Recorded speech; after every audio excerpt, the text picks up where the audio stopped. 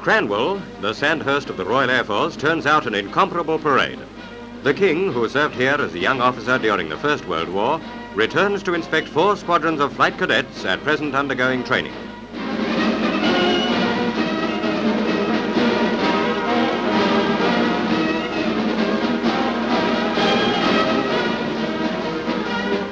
Wearing the uniform of a Marshal of the R.A.F., the King presents the first colour to be borne by the Royal Air Force. In the skies of Britain, over the battlefields of Europe, the Middle East and Burma, the nation's young airmen earned these colours 1,000 times over. Today, at the training base through which many of them passed, their valour is commemorated.